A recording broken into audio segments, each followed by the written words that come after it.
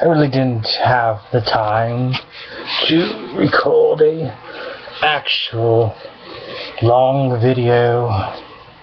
So I thought, hey, let's take off the heavy mask and let me talk to you with the thinnest layer of mask I have. Honestly, Jeko Knight, you have the... you have what it takes to get the thing done. Your show...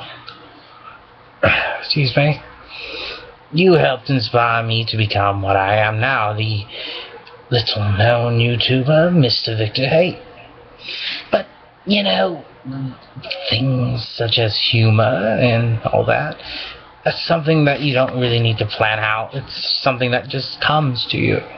Most of these big YouTubers plan weeks in advance or have people write their own stuff nowadays. You know, simple people like us, we only have, you know, we have these, our masks on. You know, this is who we are. We are not, you know, some guy named David, some guy named Larry, George, Mike. We're us. We are our characters. That's all we can be. While other people have emotions to do, we have these. We're faceless. That's one of the reasons why people honestly don't watch us. We are faceless people in a world full of, you know, humor, reaction videos, things that are so out of the whack stupid that people will watch them over someone like us. You know, that's the thing about YouTube nowadays. It used to be a place where people all had a fair chance at something. You know, back whenever you first started, if you would have kept the way you were going, you could have been up there, man. People would be giving you cash and shit for your videos. I think you're honest in your reviews of wrestling, and your humor is freaking hilarious. Honestly, if you'd keep up the humor, like say, you know, oh, you like a wonton soup? Yes, a wonton soup, yes. That shit, it makes me laugh, and it takes only a few things. What I'm trying to say is, my sense of humor, it takes a while to make me laugh, and every time I watch a video, I usually end up laughing. Like the Duty Pie. That thing made me laugh my ass off. You know, I just think that it's a shame that, for one, you need more views, man. You need more subscribers. You need a lot more things, man. Because, honestly, in my own opinion, I think you should be up there. You should be high up there on the level. You, along with the mastermind. You both are very hilarious. And it's a shame that you both are not credited more for your work. You know, it's pretty sad now because YouTube has screwed over YouTubers even more, so we have to rely on, you know, maybe spammy channels. As you know, as for me, I go on Omegle and I do some little funny stuff, and you leave them a link to my channel. Sometimes they subscribe, sometimes they don't. You know,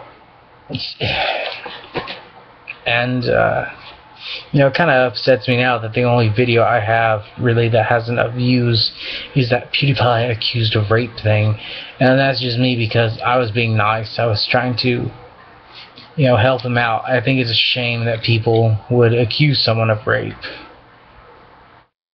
But besides that, all my other videos I've worked hard on get barely any recognition for the work that I've done. But I'm okay with that. People view what I have done, and I'm okay with that. You know, we all have to realize sooner or later these YouTubers are going to be gone. These big ones, they're going to die out, you know, and people have, you know, some people can't help but feel that they have to live through the character. Like Smosh and all that. They want to fantasize. They want to pervert the idea of living their lives. That's one reason why they have so many people watching them. Because people want to live their life. They think that they can just play video games and do a little commentary and boom, they're celebrities.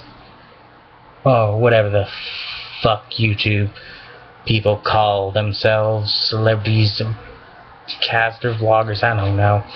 It takes thought, it takes skill, and it takes a lot of hard work. I mean, someone like me, I doubt I'll ever get popular. I do what I do because I love it. This is what I do for fun.